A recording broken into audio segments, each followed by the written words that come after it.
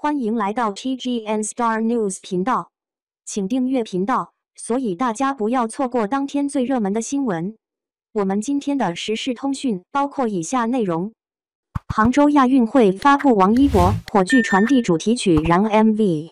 整支 MV 通过王一博和中国男子4×100米接力队的演绎。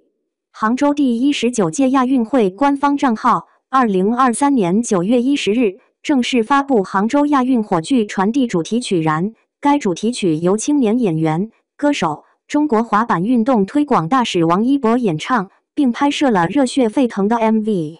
除杭州第19届亚运会官方账号发布外，人民日报、环球时报、中国日报、体坛周报及多个地方日报、晚报等几十家媒体参与了发布。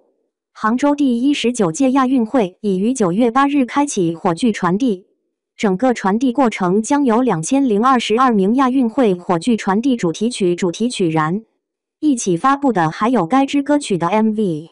演唱由青年歌手、演员、中国滑板运动推广大使王一博担任。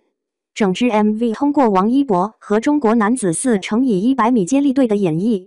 假如王一博办演唱会，别人家演唱会唱情歌，王一博演唱会唱红歌；别人家演唱会挥荧光棒，王一博演唱会挥小红旗；别人家演唱会听久了累，王一博演唱会听着听着会站起来握紧拳头，准备宣誓；别人演唱会观众放飞自我，王一博演唱会观众目光炯炯，胸膛挺直，眼含热泪，目视前方，胸前的红领巾更鲜艳了。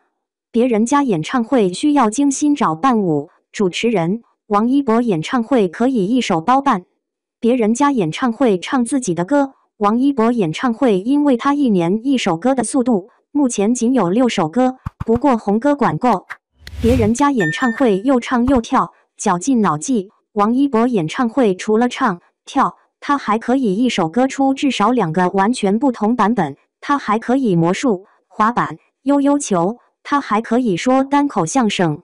最主要的，红歌都至少20首了，他要都一起唱了，绰绰有余，物超所值，想想都美啊！就看他办不办了。